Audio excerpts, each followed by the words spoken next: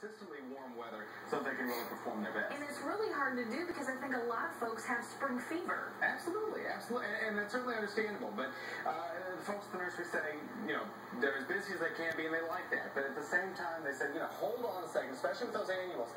Give them some chance, give the weather some chance to warm up. There are, of course, some things you can plant right now. They say things like trees, shrubs, perennials, even some of those cold weather crops like cabbage, broccoli. Those things are just fine right now, and they'll survive even if we do some chilly nights, Susan. What more will you have for us at 6? We're going to go a little deeper into this. We're going to show you exactly how these plants survive in the course of the cold and the course of the heat. We're also going to tell you a little bit about how best to go about protecting those plants. If you do choose to plant them early, how best to protect them from frost. We want the tips. We want the tips. Thank you so much, Joe. Appreciate it. And now to see this information again and for more green living stories, we've got a lot of them.